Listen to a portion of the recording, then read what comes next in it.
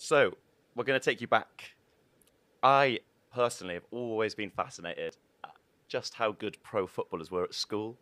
So, was it very much a case of first we picked, everyone wants to be on your team? Was it a 10 goal a game in the playground, or was it a bit of a in the background until you got a little bit older and then kicked on?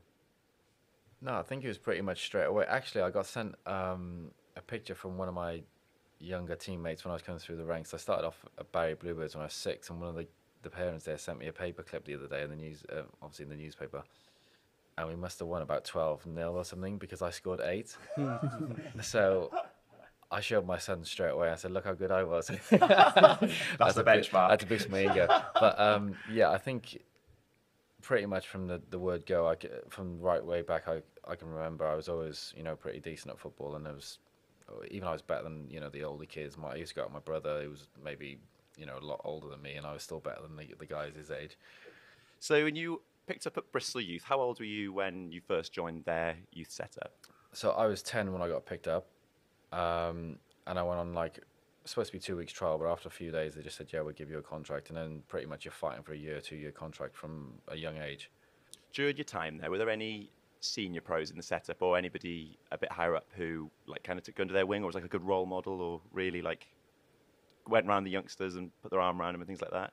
To be fair, it was a brilliant club. I think I really enjoyed my time there. I couldn't say anything bad about it. I think from the outside as well, everyone knows it's a good club. It's run well. And I think probably Brian Tinian, who gave me my debut when he was still playing, he took me under his wing a little bit. I think because he always used to come watch the youth team games, so he's always had an interest, one eye on that side of it. I used to look at Christian Roberts. I actually met him the other week. We stayed in touch since we both retired, and we're quite close now. But when I was at Bristol City, I said, I used to look at you and you're another Welsh guy. I thought you were going to take me under your wing, but you literally just fucking sacked me off. He was like, bro, I was literally steaming every day. I didn't know what I was doing. Because he's obviously he's recovering with alcoholism addiction as well, like me. And he's just I was off my nut every day. I was like, okay, I'll let you off. So, big chance came, 30th of October. Got a little bit of a mini quiz. Do you remember who it was against, final score, and who you come on for? Is this for Wales? For Bristol, sorry. For So Bristol. your first senior debut for Bristol. Was it against Colchester? Yes. I don't remember the score though. I was 16. Yep. It was 0-0 the score. Okay. Do you remember who you come on for? This is a tricky one. Scotty Murray? Michael Bell? Oh, okay. Yeah, that's strange because I thought cause he's a left back as well, so that's pretty strange. Going for the win then, clearly. Yeah, we were trying to. Clearly didn't make an impact, did I? I was waiting for you then to say, Michael Bell, who's he? I knew him as Mickey, but everyone used to call him Mickey Bell. I was thinking, fucking hell, who's that? No, but yeah, he was a good player actually. Yeah, you really took your chance then after this debut. You never looked back really after that. Your first season, you played 57 games and scored 7 goals. And you won Young Player of the Season, and you also made your Wales debut, which is, that's all right. You've had worse seasons, I bet. How was that? It must have been, a whirlwind for you at 17. Yeah, it was crazy. I think, to be quite honest, I had that kind of arrogance about me from a young age. I even felt that I should be playing in the first team when I was 15. Yeah. I felt like I wasn't too far away from. I was always knocking on the door. I was scoring week in, week out. We were playing against Arsenal, like Fabregas would be playing and so on. And we were always tested against very good players. Yeah. And Bristol City were in League One at the time. And I thought, do you know what? I'm not too far away. But I think if you ask any footballer, you have to have that mentality to try. You always think you're better than you are anyway. But I think I thought I had a real good chance because I was training with the first team when I was like 15 and so on. I was getting taken out of school. And I played for Wales, maybe under 21s when I was like 15, 16 as well. So I knew I was knocking on the door.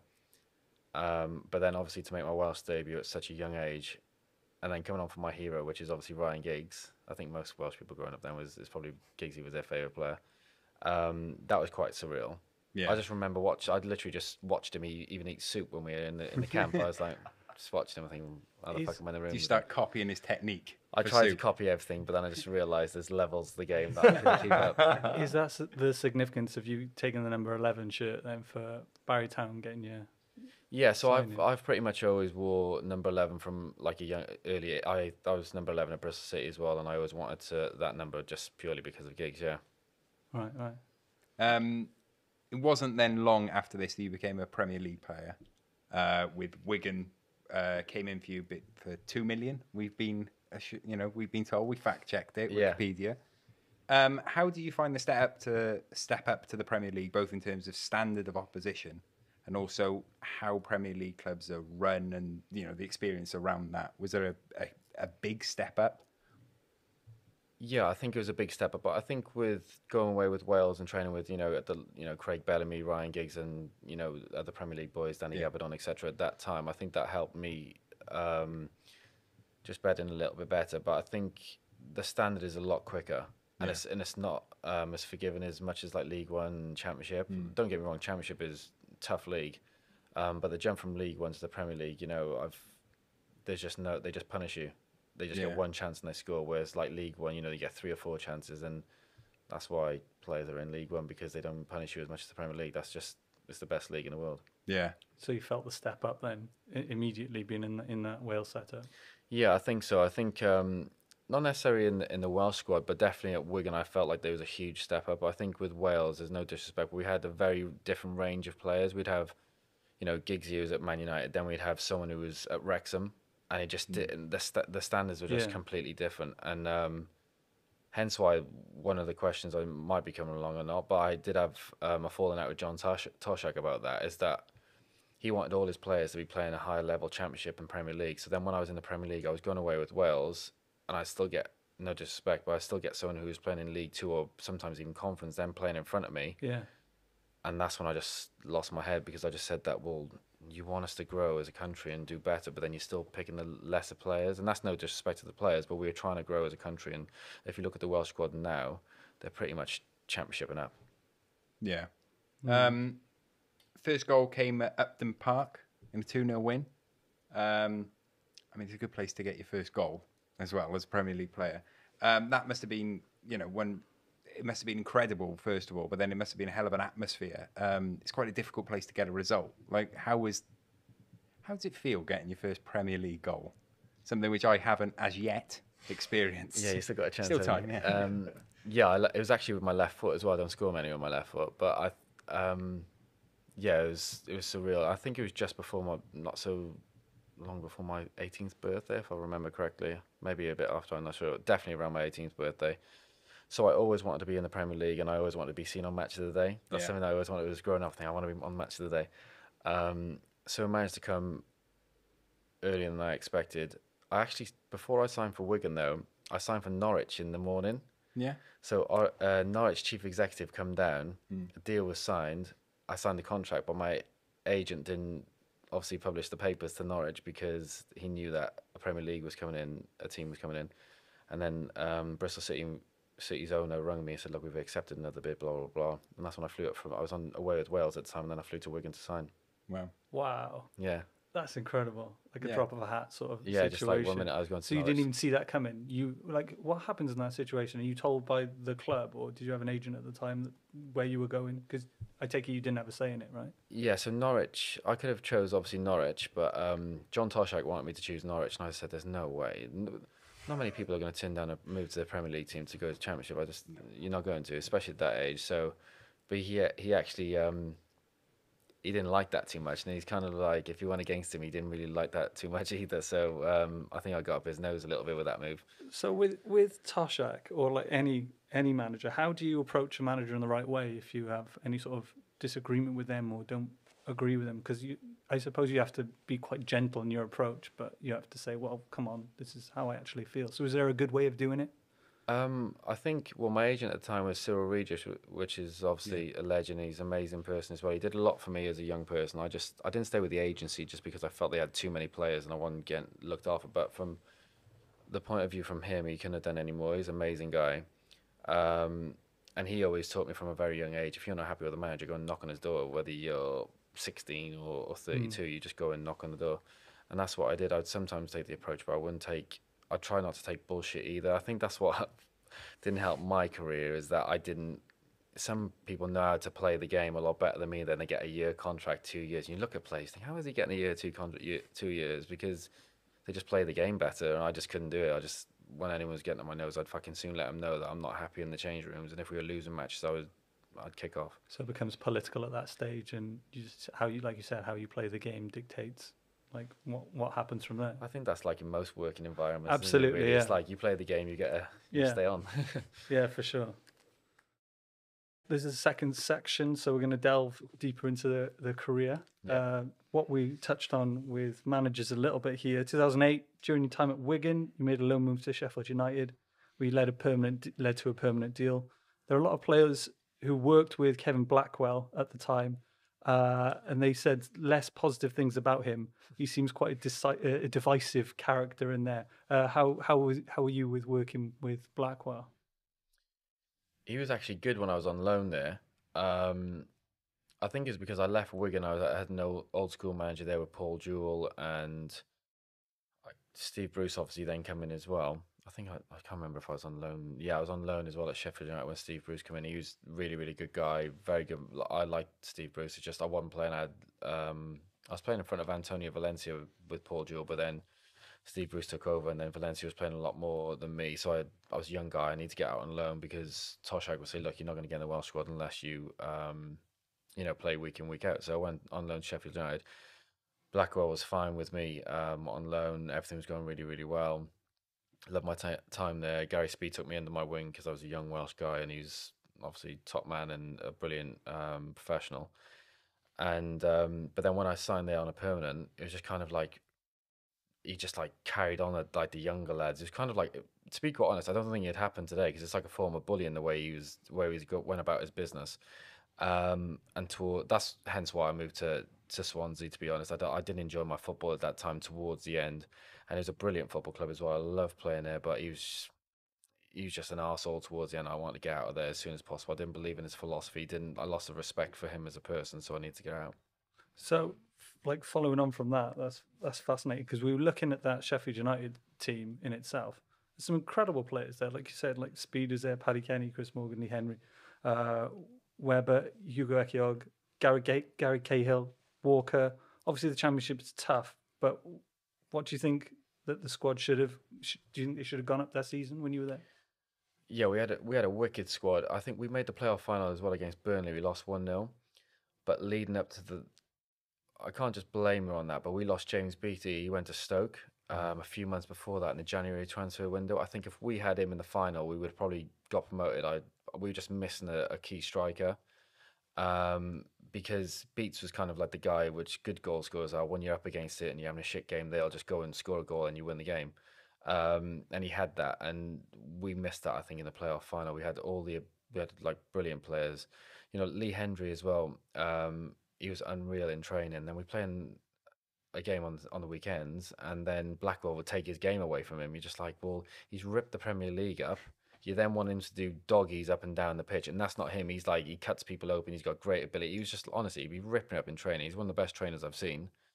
And you got then a manager who's never played at his level, trying to take his game out of him, what he's done for the last 10, 12 years in the Premier League. It just didn't make sense to me. Sounds so frustrating. Was there a style of football then that particularly affected it, do you think, as well? Like you said, it kind of took his game away from him. What was Blackwell's kind of football philosophy? Was he a bit of a long ball merchant? Or? Yeah, it was kind of like old school, really. He didn't like us to get the ball down and pass it. Nowhere near like Sheffield United, the way they're popping it around now. If you would have seen a centre-back doing an overlap, he'd probably have a fit on the side. But we didn't pass the ball, and that kind of baffled me a little bit because we had obviously Speedo in midfield, who was a brilliant football player. We had Lee Hendry, we had loads of talented players there, Michael Tong and so on. And to be fair, all the players would moan about it, but we were winning, so we couldn't do anything about it. Was there, I don't know how in terms of how approachable kind of he is, but is any of the senior players, when they're not happy with a style of football or think something needs changing, would a senior pro either like approach him or speak to his office, or was he a character that he thought he's not going to listen? Yeah, senior players would try, but I don't think he would necessarily listen. And as I say, we made the playoff final, so it's pretty hard to moan about anything if you make the playoff final. You're doing something right to get there in the first place. But the senior players would moan. But happens at all levels. You get senior players moaning, or they go in and tell the manager. You're then putting your own head on the line because managers don't like that. They're like thinking, well, if he's causing the problems in the dressing room, we either don't play him or we get him out of the building basically because another team. That's how the politics kick in a lot. Cutthroat. Yeah. How much do you think his management affected, you getting to the playoff final, or do you just think it was you were a really talented squad of players? I think we were.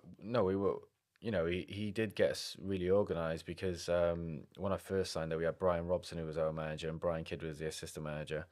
And so I joined on loan with Brian Robson initially, and I was only there for like 2 or 3 games, and he got the sack. So he come in, and we were probably maybe trying to pass the ball before, so he knew that didn't work. And at that time, not many teams were getting promoted by passing the ball. It was always kind of like old school, keep it tight, blah blah blah. So obviously he needs to take credit for it. I don't think his man management skills went down well with the majority of the group, especially like the younger ones. It's well documented that most players who played them didn't really like him. So you just get used to managers being sacked as a player. Yeah, generally. Yeah, generally, yeah. I think just the way it is. It's even crazier now, where 6-7 months, whereas before they used to have like a year, 2 years, but it's now it's so cutthroat. Really, it's a ruthless business, isn't it?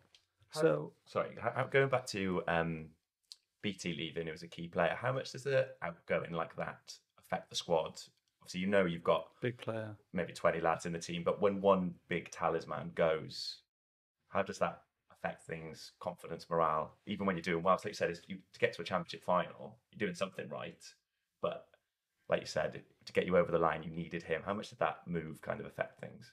Yeah, I think only looking back now that I would personally feel that it was a huge loss, not just because 20, 30 goals he was scoring a season in the championship, but he was a huge character in the dressing room as well. He's like big bubbly character. He was always happy. He was always getting the lads together, and he was just great around the dressing room. From the outside, there were a lot of people look at him and think, what an idiot he is, blah blah blah. But he was such a nice guy. He was a really good guy. He was great for the dressing room. Everyone got on really well with him.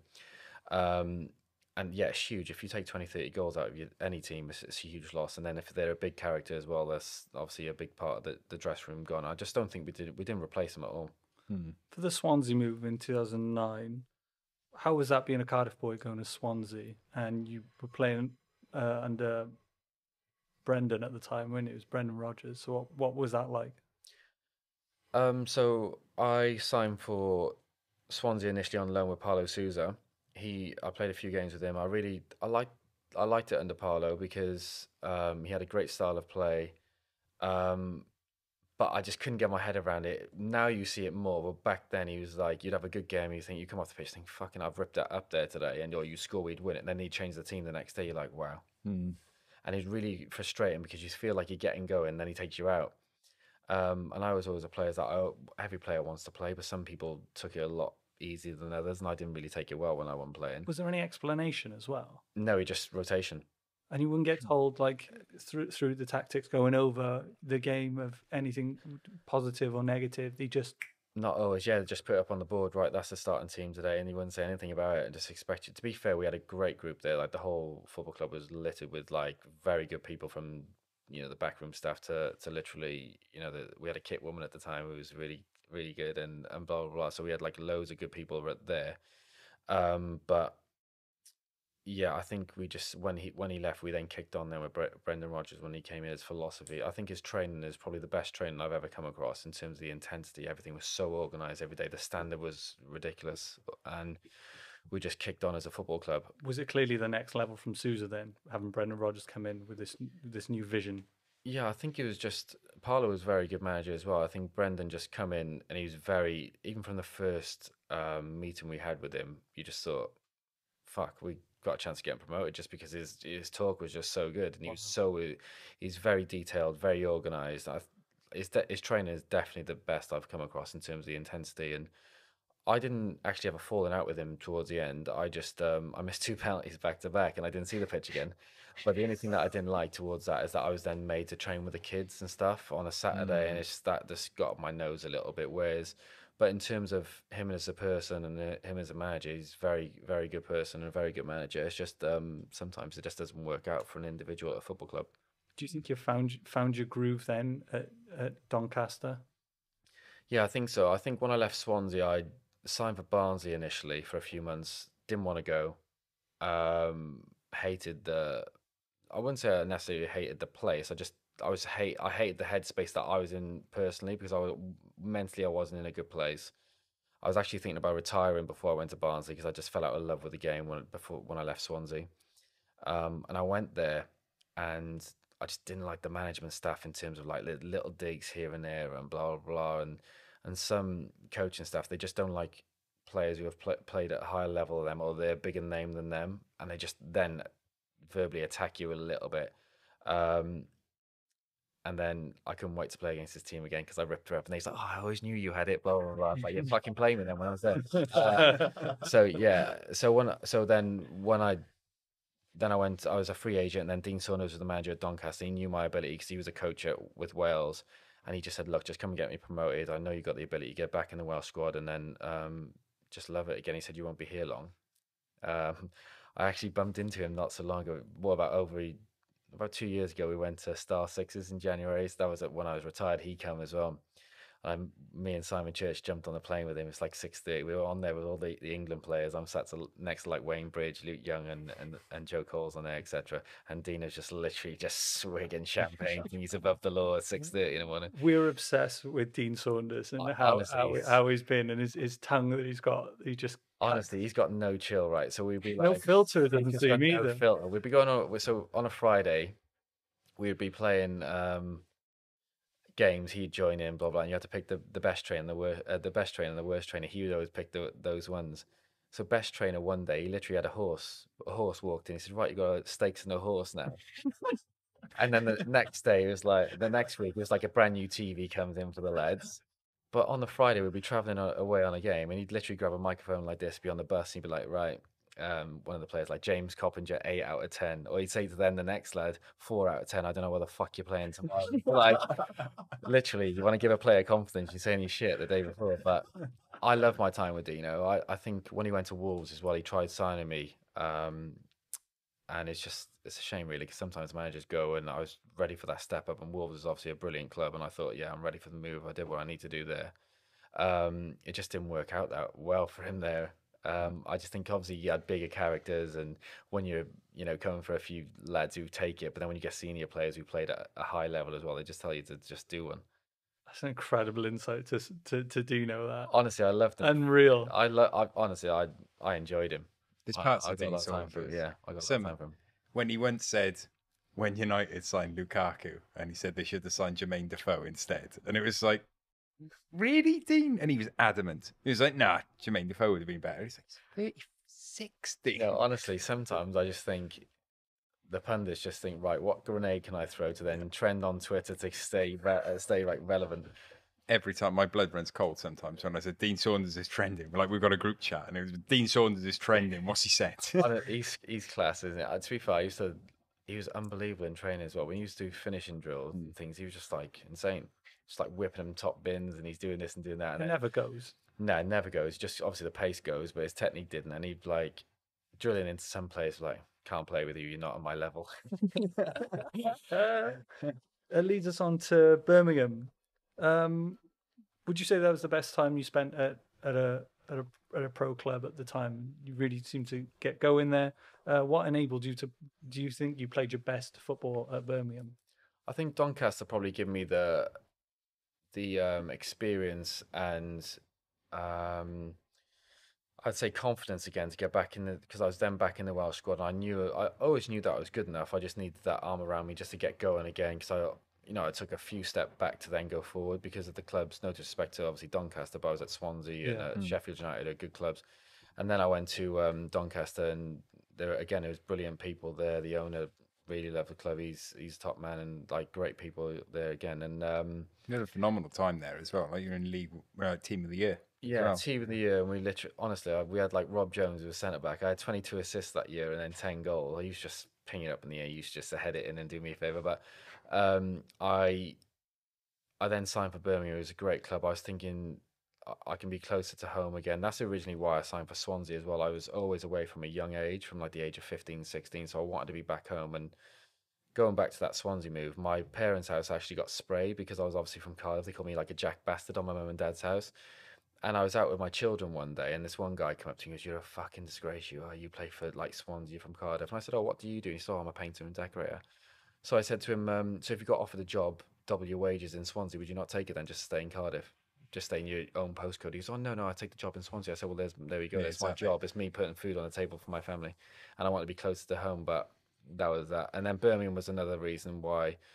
Obviously, it's a great club, big following, closer to my family, who my kids in Cardiff, so I could travel back and forth. And I just enjoyed my time there.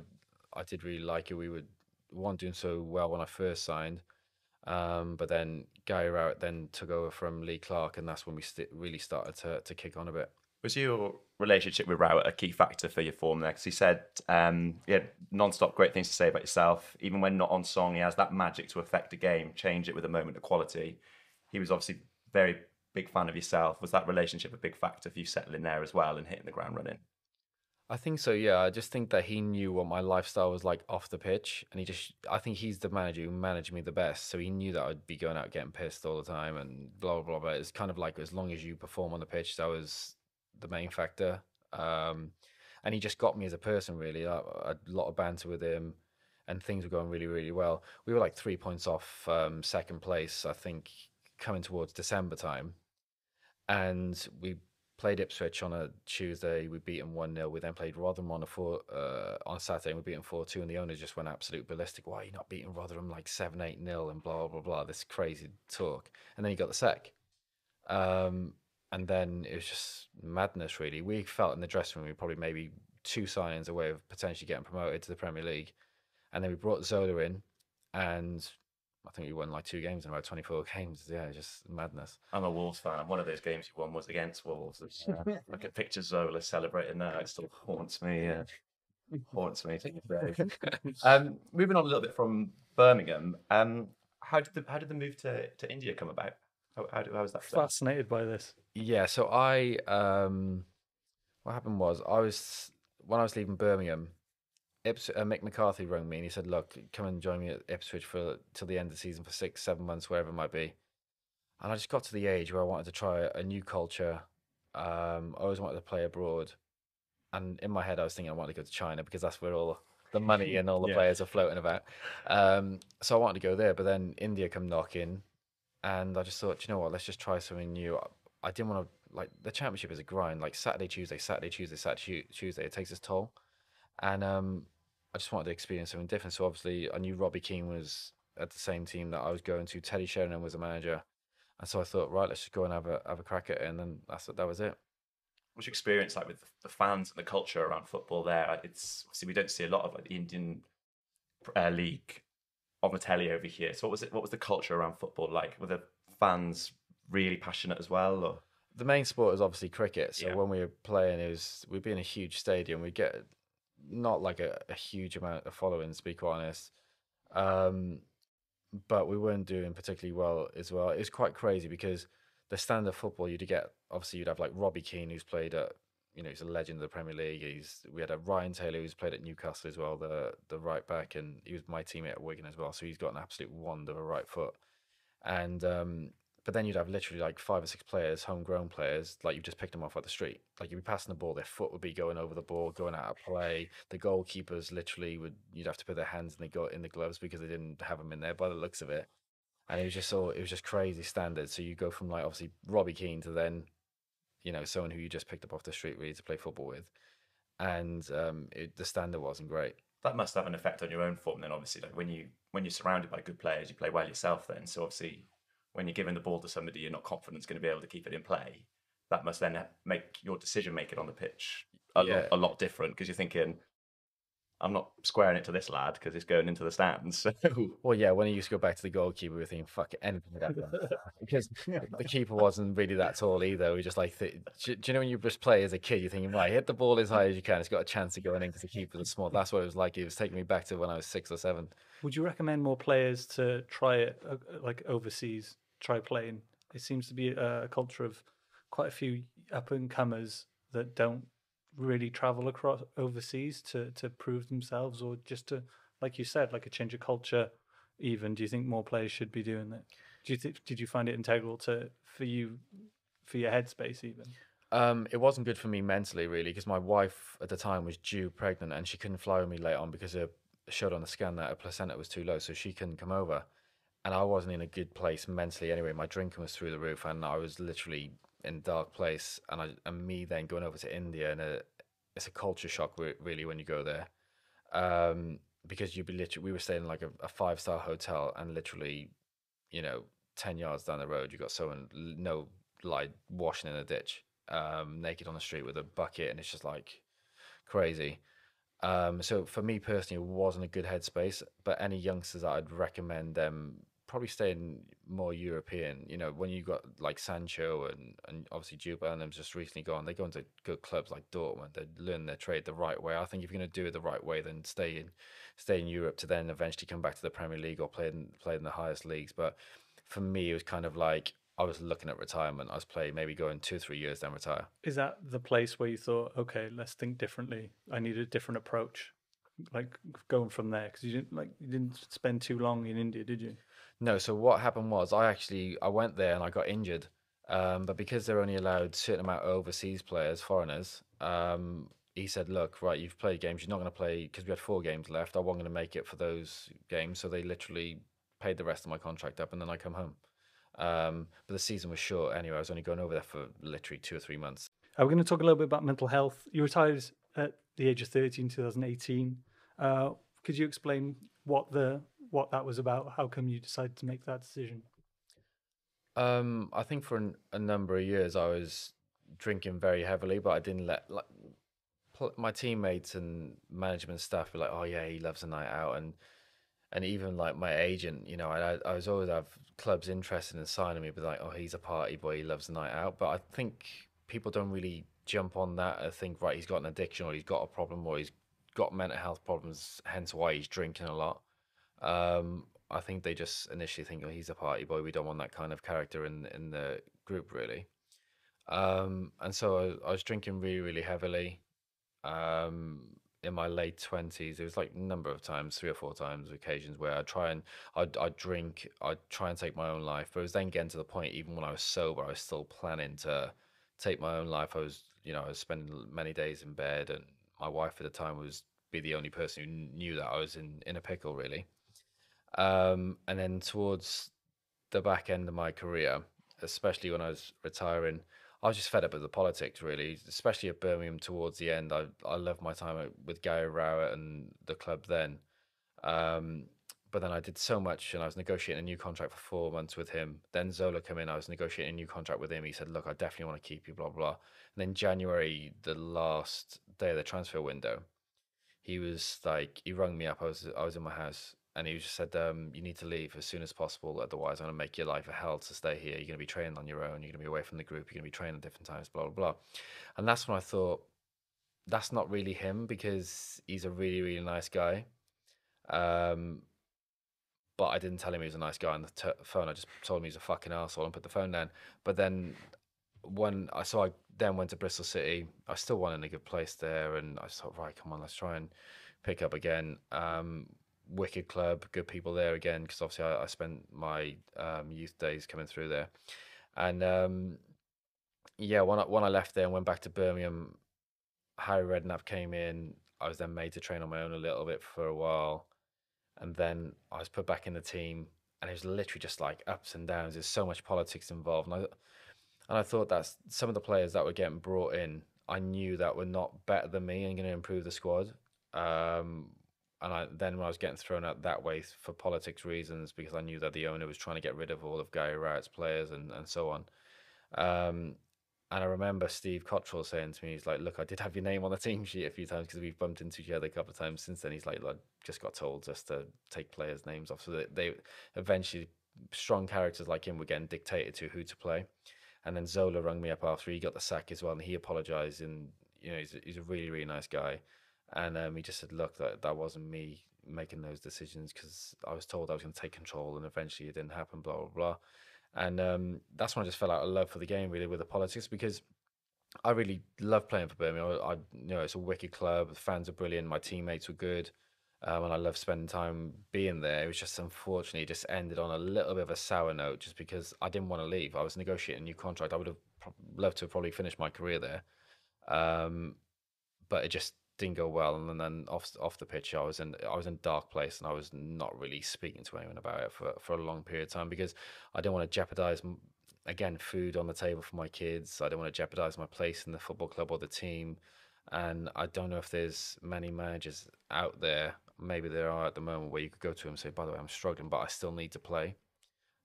Because that was the only time that I felt free, was playing on a Saturday. So when that was taken away from me, I was finding it quite difficult. So that's fascinating to find out how much clubs actually have an impact on where you play, how you play. Like if they want you out, they'll just find a way to get you out. So you said it has an impact on your mental health and well-being. Do you think if you came out more with saying that, like, I'm struggling with mental health, that would have had an impact on where you were sent, or did you hide it knowing that it could have a negative impact on your career? No, because when I went to Bristol City, it was a good club as well. They would, they did things the right way there, so I thought it was a decent move for me. Still in the Championship, so I didn't really see that as a backward step, because I knew that they were progressing really well. But in terms of, because I was doing so well for Birmingham, and I felt that I was sacrificing a lot. Part of my cartilage came away with my knee. I was getting injections. I was taking painkillers like most footballers do. They just take painkillers just to be out there on a training pitch. So I was sacrificing, like all of the players. They sacrifice a lot to play, and I was really enjoying my time at Birmingham. Just in terms of that, my drinking was through the roof, and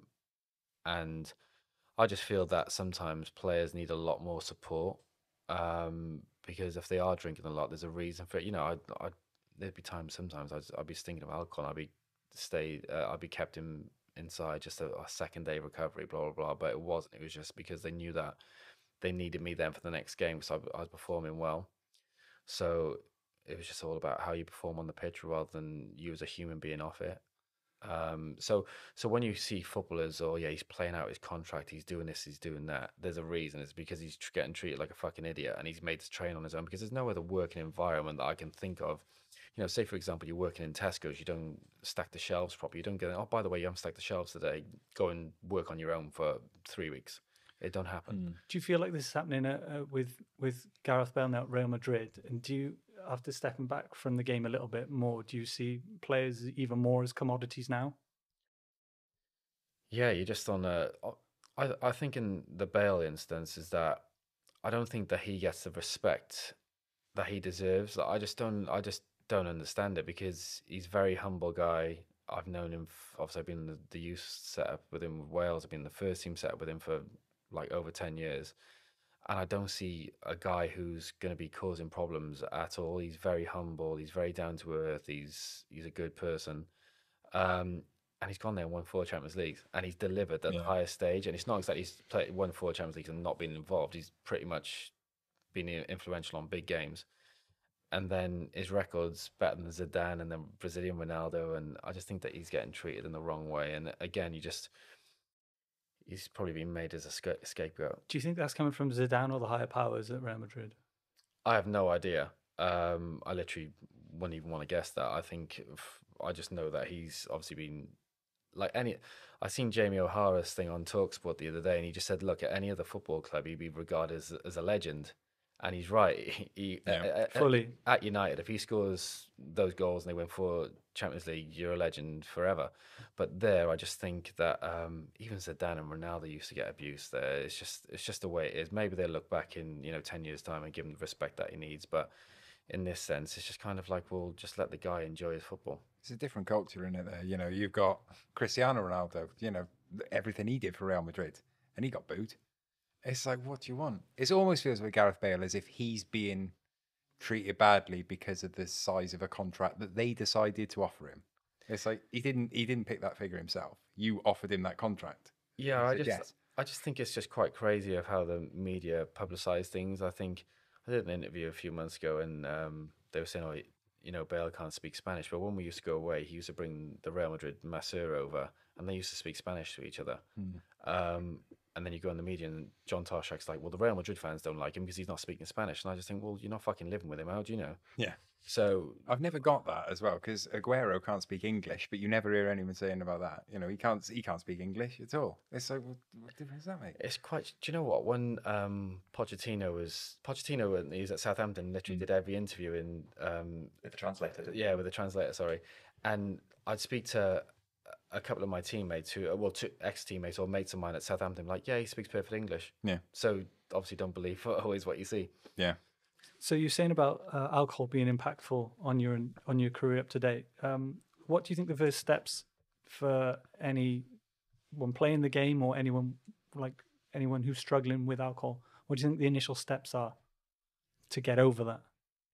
Firstly, I think is to admit that you're powerless over a drug and you're powerless over, because no one can beat alcohol ever. Like, you're eventually going to get caught up with you. I think that's what you need to do. You initially need to know that you're powerless over, then ask for help. Which I remember I was working away in New Jersey and New York actually, and I said to one of my friends over there when I was working, I said, "Oh, look, what am I like after a few drinks?" He's like, "You're just totally fucking different. Honestly, I was a maniac." And I was like, "I'm going to check into rehab when I get home." And he just like looked at me saying, "Really?" I was like, "Yeah." And I knew from that point that was going to be my last drink. And as soon as I got back, I called Sporting Chance and I just said, "Look, check me in as soon as possible." So that's when I checked into rehab. It's incredible. But I think, sorry to interrupt you, No, but go I for it. think personally, to do with mental health, obviously when you're in a dark place with depression and anxiety and you're having all these things, but I think it's quite similar with an addiction. Unless you want it for yourself to get better, no one else is going to do it for you. You can have, like, my wife at the time was telling me, "Look, you need to stop drinking, you need to get help." But because I didn't give a fuck and I wasn't listening, but the only time that I then listened to get help was when I spoke to myself, right, you need to sort your shit out. So I think you need to want it for yourself. So you give regular updates about how long you've been sober now on social media platforms. How many people reach out to you? Loads, like loads and loads every single day. I think with all different addictions, all different ages. It's quite sad really when I get, younger people message and they're in an environment where they can't speak to their parents because they've either got an addiction or they're the ones who's actually causing the mental health problems on the children themselves, and they don't know where to reach. I think that's the most difficult part, is that they don't know where to go and there's not enough support maybe for the children. So that's part of the reason why I set my own foundation up, and that's the reason why I've joined businesses with a psychotherapist who's a good friend of mine, why we brought these online courses out, because I feel that even if you can't reach out to speak to someone personally, you can then do an online course or read up about your anxiety, what can get me better, your depression. So that's hence why I've gone into that field, because I don't want to just target people who have really, really good jobs and they're successful sports people. I want to actually reach people who don't have the help that they need, just normal working people. How much would, someone, when you needed some, help, how much would, like, how open you are now with speaking about it? If you had someone there at the time speaking about it as well to you, how much would that have helped you? Yeah, I think it would be. I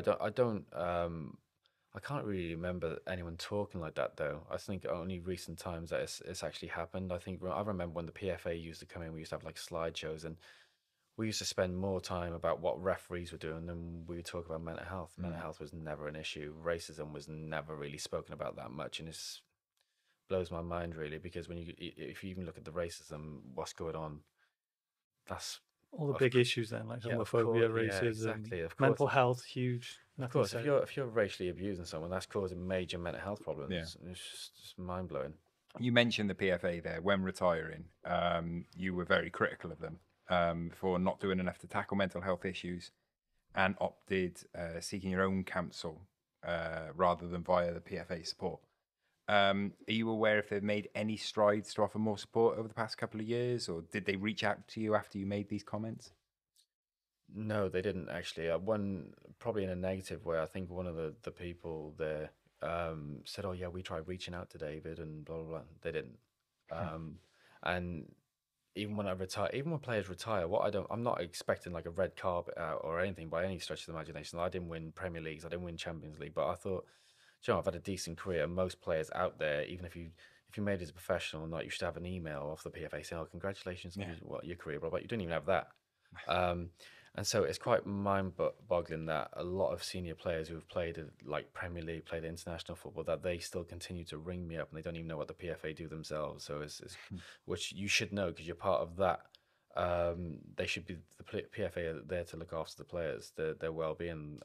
And I think there are very good people in the organisation who are trying to bring fresh ideas. I just think that it needs changing from top to bottom. There's too many dinosaurs in there with old, you know, a thought process about football and human beings, really. Yeah, the game's moved on. The impact that they could have would be absolutely incredible if they got it all to got a system in place to actually help players and address some issues. Yeah, I think they should, and there are some guys there and who are trying to move things forward. Who've got brilliant ideas. It's just maybe if you've got someone who's pulling them back and they can't put their stamp on things, it's really difficult for them. But there are really, really good people in the organisation.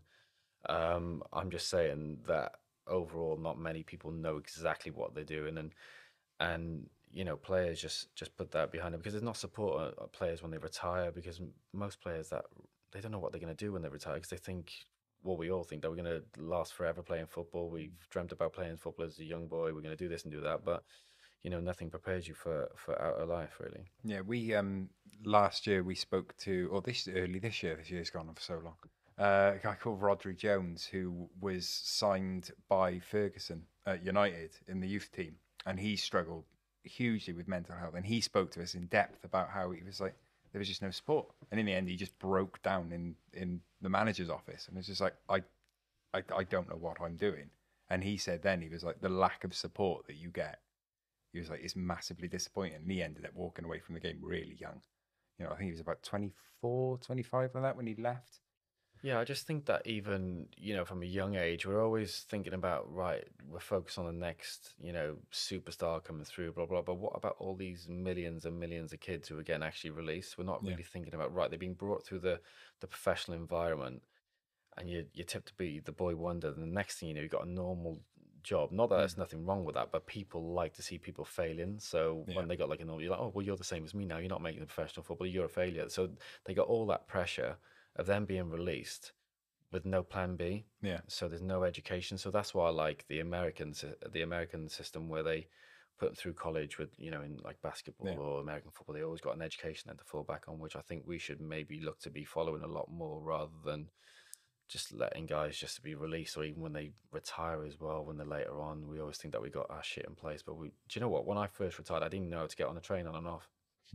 What? No way. I had to get a ticket. I had to ring my wife at the time. How the fuck do you get out this station? Because I was so used to, like, when we used to travel, we used to have security guards who used to take us on the train, give us our tickets. When we used to fly, we used to have like the bus pulled up on the runway. They would carry our passports. Our suitcase would get delivered to the hotel rooms. We never used to do anything. Yeah. Wow. So I didn't know normal life skills really, and I was like 30. Learning everything at such an By the way, advanced that's age. my fault. I should know. I should know how to get on a train on and off. But I'm just saying, in general, is that, you know, I was fairly thick as shit. You said at this time that if managers found out players had mental health issues, they might use it as a weapon, not to play them. Did you experience this during your career at all? Not me personally, but to be honest, like back in the day when I was coming through the ranks, like really young, you'd be like, oh, he's mentally weak, or he's mentally this. Not personally maybe about me, but other players, you hear that. And sometimes you just think, well, now looking back, well, maybe that guy did actually need help. Yeah.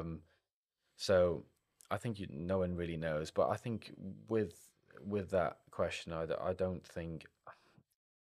I would love to know the amount of players who's gone to see a manager and say, look, well, I'm actually mentally struggling, but I still want to play, and they have their full manager's support. I doubt there's many. No, it's sad. Do you think football's becoming more accepting of these issues, though, by and large? A little bit, but not huge. I think we like to portray that football's moving in the right direction a lot quicker than it actually is. But I think there's too many tick box exercises going on in every organisation, not just football. I think it's just in general work in society. I think we like, oh, right, we covered this basis. We got the basic support, and that's it. And then that's it, we cover it. But I think in football, what the actual organisations and the money that's involved, especially at the elite level, I think there should be way more support. Well, there must be. There's so much money in the game now. It's just like, well, there should be loads of support there available to everybody, from every level. We've seen a lot recently. There's little things, like United announcing that they're not going to be releasing any youth team players because of COVID. We're not going to release any. So they've all been kept on at the club. And I think that's a massive step forward. But yeah, you're right. There's not enough that's been done. Yeah, I think every time I do these podcasts and interviews and stuff, there's one club that really stuck out for me is that when I went to Wolves, I went there as well, and they do things like really, really well where they, so 1 or 2 days a week they'll educate the youth team players about like social media, then they educate them about money, then they educate them about bullying, then they educate them about mental health problems. So they're covering every basis of when they leave the professional game, which I think that's really, really important. So more clubs that are doing that, the better. That's great. I didn't know that about Wolves.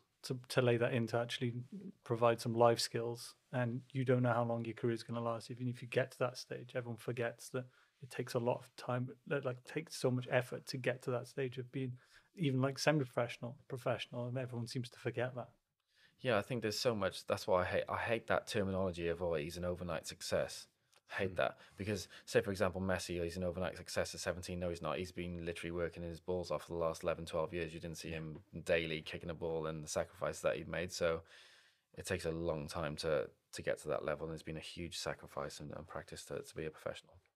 You touched, when you're talking about Wolves then, on social media. Do you think, obviously that platform, you use it to talk about your foundation and for people to reach out to you, but do you think social media's also had like a big negative impact because fans are a lot closer to players now?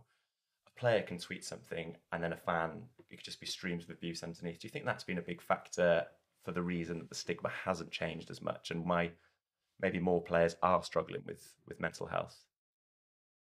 Yeah, I think you just get fucking idiots, don't you? You get like keyboard warriors on social media, which, you know what, actually, I posted something the other day, and when the news came out about the kids going back to school, so I obviously got 3 kids.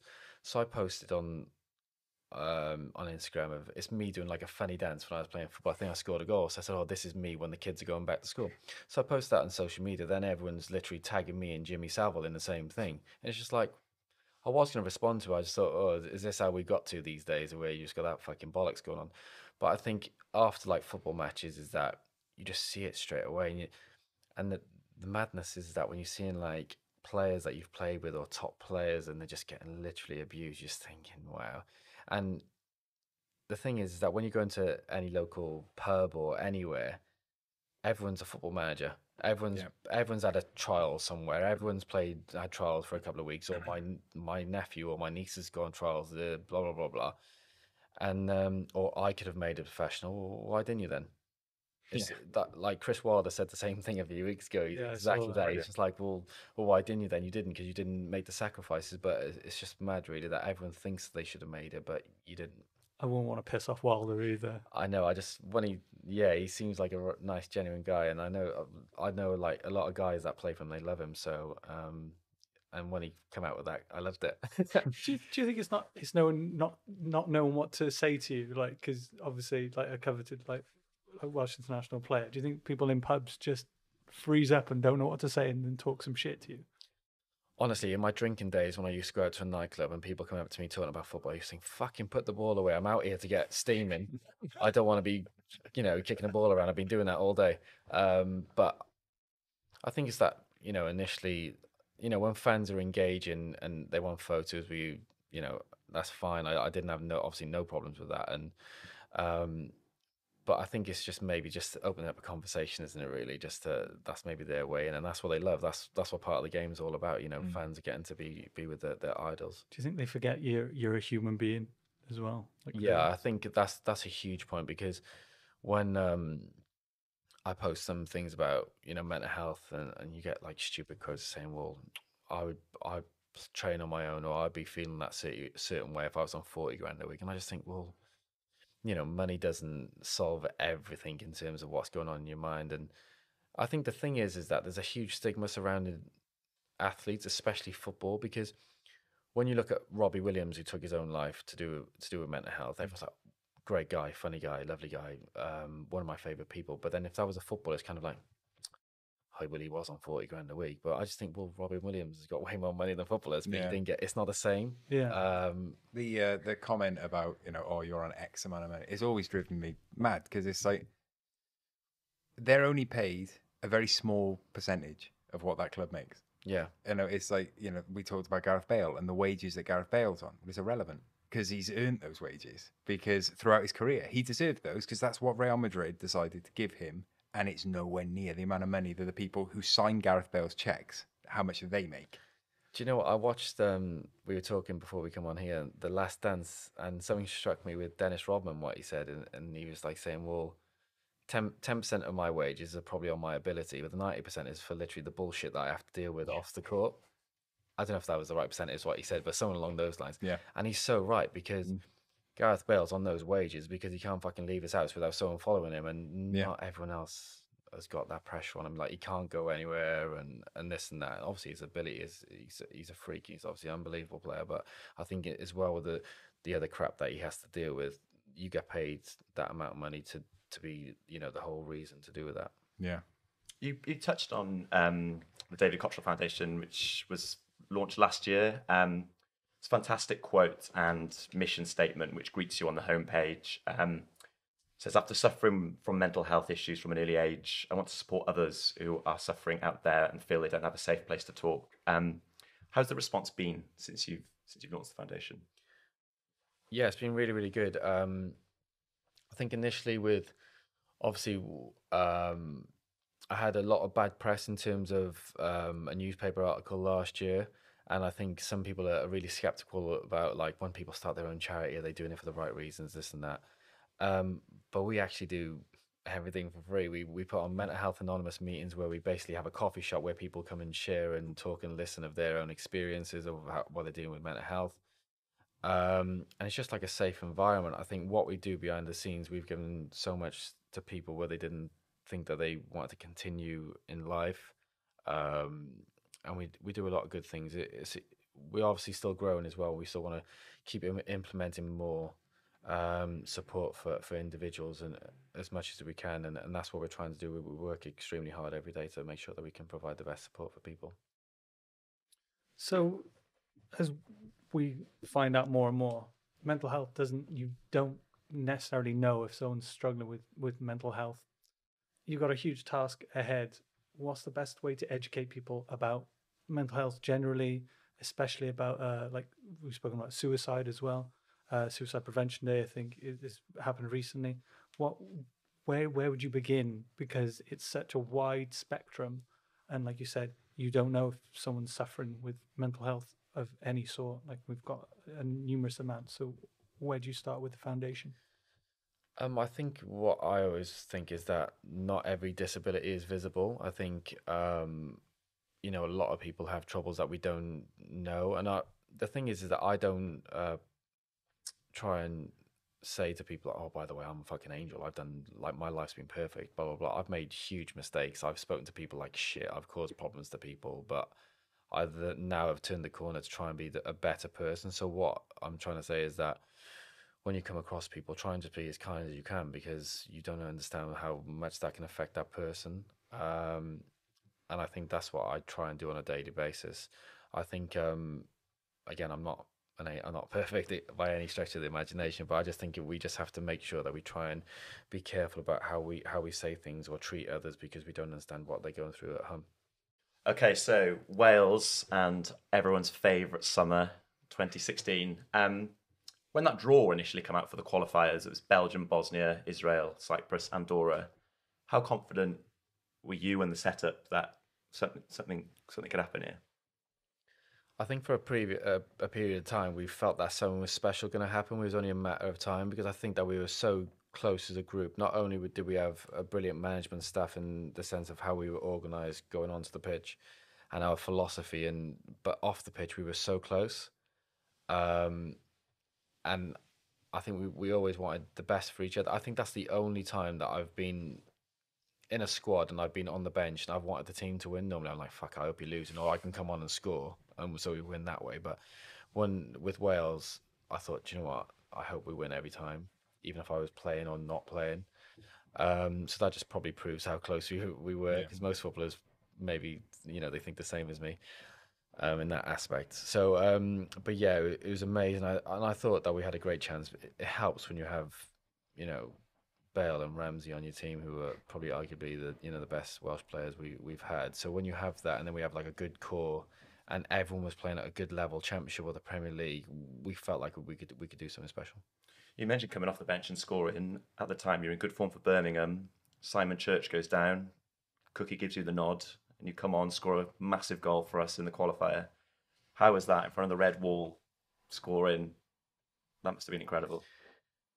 Do you know what? It's not until now that I think when I talk about that, I didn't feel like it was a huge goal at the time. I think it's because with the competitive edge of all of us when we're playing, we always go out to win every match. So it's just kind of like, right, we just win that match and then just move on to the next. But now looking back, it was a huge win for us. But I was just happy just to be part of the group and to contribute, because I always wanted to play for Wales. I always wanted to go to a major tournament with obviously my country. So to do that and play a part was huge. But I think it was just a sacrifice that all the squad and the players made all over the years to eventually get to that level was obviously amazing. Once you qualified, expectations slightly changed a bit then. Was there anything in the setup of what could be done at the actual tournament then, like where you thought you could go, or did it stay quite grounded? I think everyone was pretty grounded. I think from a playing point of view, in terms of how we were structured, how we were managed to perform on the pitch, I don't think the management staff could do any more. We play against Portugal, they were well organised. Another day, if we didn't perform extremely well there, but if we maybe at the levels that we were against Belgium, I think we probably would be sitting here saying we made the final. But we ran really, really far. I don't think we could have done any more, really. You said about the management structure. As you progressed through that tournament, how did Chris Coleman and the management structure, how did they keep you grounded? Because, speaking for all of us here, we certainly weren't grounded. Like watching it, it was. Do you know what? We were really secluded. So we were literally in the middle of nowhere, and it was just us really. So we didn't obviously hear the noise back home. We weren't getting sent many videos, blah blah. So, but every time we were winning a game and progressing, we were getting sent. They were getting shown what was going on back home. And I remember when we sat down and we had videos from all back home, and all the families were coming on like the video recorder saying, "Oh, I'm proud of you, Daddy," or to obviously off the kids, blah blah. And so mine come, and it was one of my close friends. He was laying in bed and he was just like saying, "Fucking any danger of Cookie putting you on the pitch with it?" And we come out in the meeting room and all the lads were like, "Honestly, we needed your friend to say that, because obviously when you haven't seen your kids and they're proud of you, like some of the lads were getting a little bit worried, like teary, and obviously back home of obviously how proud they were of us."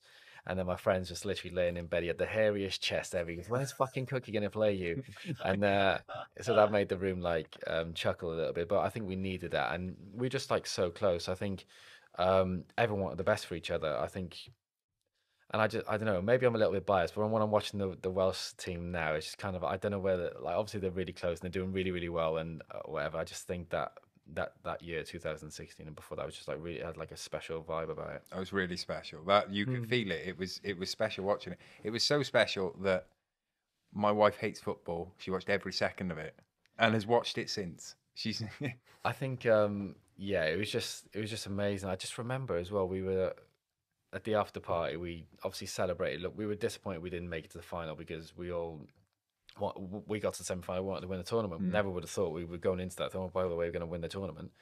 But then we went to this nightclub, and I remember, we walked in there. 2 people are in there in the middle of nowhere.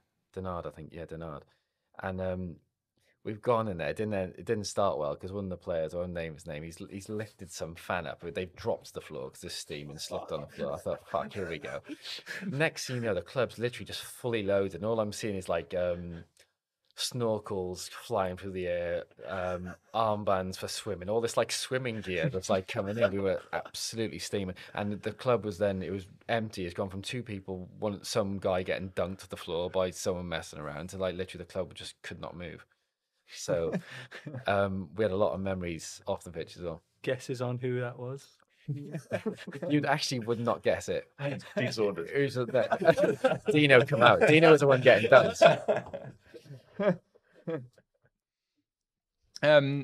So yeah, you say about the excitement. Like, were there any watching it from back home and seeing how the crowds were into? Was there anything that you saw, like the fans? Anything that the fans were doing? Because the support that the Welsh support that went out there was extraordinary. I tell you what was crazy. We actually, before the games, we'd always go for a walk. And we went for a walk, the one, I think it was before the quarterfinals or whatever it was. And the amount of fans that were literally around us was like we were walking through like literally a red wall. And that was quite surreal. Because probably Bale and Ramsey are probably the only ones who are used to that level. I wouldn't even say Ramsey maybe was at Arsenal at that level, because obviously Real Madrid is just next level. But I think it was just mad, really. And then when we come back home, we then realised there was a special time because the reception we had from the fans was amazing. That was brilliant. When Robson Kanu scored that goal, like, what was it like to be sat there watching that go in? Because I lost my shit. Everyone did. To be fair, it was mad. I mean, Churchy were on the side, because me, Churchy, and how we'd spend a lot of time in each other's rooms and chill together.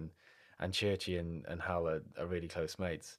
And there was talks of Hal going to Qatar or something, got silly amounts of money, and then we were just like giggling on the side, saying, "Well, I think he's just taking his wages up a notch." But yeah, we were just pleased for everyone and pleased for him, because you just want your mates to do well, so it was nice to see. It was just iconic. It's iconic to this day. If anyone reposts it on Twitter or anything, it just relights the feeling of watching it first there and then. It's just incredible to see. That whole tournament, but that game especially, that game was that was magic, that game. I think it's just because obviously Belgium at the time as well, they've got all these superstar players like De Bruyne and Hazard. But we always used to look at opposition teams and just think, do you know what? Well, we got Bale, really. And we used to think, well, at that time as well, we would look at the Belgian players and we were thinking, well, no one's performing at the level that he is, so why are we going into these games fearful? So we didn't really... I can only speak for myself, but I can't really remember any of us really think, oh, we're going to go out there and we're going to be in a pickle here. We just had like good vibes about us. We went into every game comfortable that we deserve to be at that level, and we can compete with the best teams, and that's what we showed that we could do. Yeah. Moving forward a little bit, you've come out of retirement now to play for Barry Town. What convinced you to start playing again? Was there any one particular moment where you thought, I'm feeling it again? Well, I never thought I was going to play again. I was done with it completely. I had offers to go into full time, probably for over a year after retirement. I had League One, League Two teams ringing me up. Do you want to fancy give it another go? Blah blah blah. And I just didn't want it. And I kept on bumping into Gavin Chesterfield, obviously the Barry Town manager, at the gym on a regular basis. Like, look, you're looking in good shape. Like, you're 30, you've always been fit, blah, blah, blah. And I thought, so I said no to him for about 7-8 months. And then he said, look, just come on a training session, see what you think. And so I went for a training session. And then I thought, I'll just give her another go. But I feel like gradually my competitive side has come back out again. It's always been there anyway, because I never go into, like, even Monopoly, I always want to win. Kids don't have no chance. So... So I always want to win no matter what. So that started to creep back in. And I just thought, even if I'm not performing at the level that I used to be, I can be useful for, obviously, the club, where they want to go, and especially like the younger players coming through. So I can, maybe be kind of like some sort of mentor, if you like, and try and help out, is not just on the pitch, but off it as well. Is it help you rediscover a love for the game? Being they always strike me as a club that's got a very big community feel about them, Barry Town. Yeah, I think there's wicked people there. There's obviously they try and do things the right way. There's a good group of lads, and I think that they've helped me bring that winning side back out in me, and just enjoy going to training. Obviously, I'm not as young as I used to be, and I do have a lot more aches and pains now. But I'm happy just to be out there, and I still go into every training session, every game to win. So I'll keep going as long as I have that. And I think there's great people there, and we're trying to to achieve great things this season as well. There's no reason why we can't. We obviously had a disappointing result in Europe, but we need to dust ourselves off. So there's lessons, and then you can only learn from them. So hopefully we can do something better this year. Yeah. Amazing to get there, though.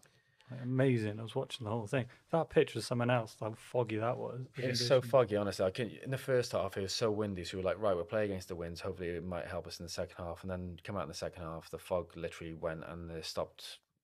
The wind just stopped. Jeez. And yeah, it was just one of those things. We didn't perform at our best levels, and I don't think they were particularly great, but we just didn't deserve to get anything out of the match. All right, we're going to do quick fire questions. Yeah. Then we're going to do some like sound bites if possible. Okay. We're going to do that. So just going to say some things. You're going to say Yeah. self-explanatory. Best manager. That's a tough one. Go on. It's not going to be a quick fire one. All right, as quick as you can. But I'm very interested. In terms of man management skills, for me personally, I think I'd go for Gary Rowett just because he got me as a human being more. In terms of how he managed the dressing room, I think I'd go for Chris Coleman because good guy, wicked guy, knew I was, like, can't say anything nicer about him. But from a tactical point of view and the way he sets his teams up, I think Brendan Rodgers. Amazing. All right, worst manager. Fucking hell, I've had a few of those. You're allowed to list. Plenty of time for that one. I'd probably go Kevin Blackwell. Anyone else? Top three? Top bottom three? It's meant to be quick fire. Yeah, it's quick fire. Got Now me he's there. throwing like all sorts. Yeah. Okay. Best player you've played with? I'll probably say Bale. That's Standard. all right, yeah. Worst player? Oh, that's a tough one. Worst player and then worst trainer. Worst trainer. That's quite tough. Because the thing is, you'd have like a few bad trainers, but then they just switch it on in the game. But then you have training players who then froze when it come to a game. I love that shit. Like, oh, you're training this week, then training player, and then will you freeze tomorrow? I used to love that. I think it's a pressure thing. So, best trainer, I reckon it'd be out of Gary Speed and Craig Bellamy. Amazing. Worst trainer, I don't know because I've come across a few wrong uns. Best opponent you've played against? On the pitch or Yep, on the pitch. 1v1, I'd probably go Ashley Cole because I was obviously a winger. But best player on the pitch, Ronaldinho, I'd probably go for over El Cristiano Ronaldo. Yeah, they're all right. Yeah, Yeah, they quite can good play. choices, yeah. I think we know the answer, but biggest wind-up merchant? Biggest wind-up played with? Biggest one? Dino? Yeah, he's up there. There's loads, to be fair, especially in the Welsh squad. I think it's just because we had like such a close group. We used to have a few mad guys there, but good ones. I can't really think of anyone off the top of my head though. Bale actually likes a little wind up where He looks cheeky. he's got Yeah, like he that does. that old school banter where he tap you on the shoulder and look the other way or throw a sweet at you. So, but I think that's Childish. Yeah, it's childish, but I think that's what makes him really humble because he's a superstar, but he still acts that way. So I think that's what kind of makes him who he is. If you could pick your dream team, who would you have played for in your career? And why? Man United, because I'm a Man United supporter. And my middle name's George Best. I'm surprised you haven't thrown that question in there. I knew today. it. Told you. So yeah, Full name, please. David Reese, George Best Cotterill. George Best He actually signed my birth certificate, and I met him Yeah. once. And his wife at the time, he turned around and said, "Oh, another George Best," and she was like, "Fucking hell, not another." So I'm That is assuming he was hard. incredible. I'm assuming he's hard work. Love it. So I prefer Man United because I support them, but I've always loved watching Barcelona. So from a footballing point of view, I'd love to play for Barcelona. Right, that wraps up my my rapid fire questions. Thank you very much. Thank you very much. Thank you.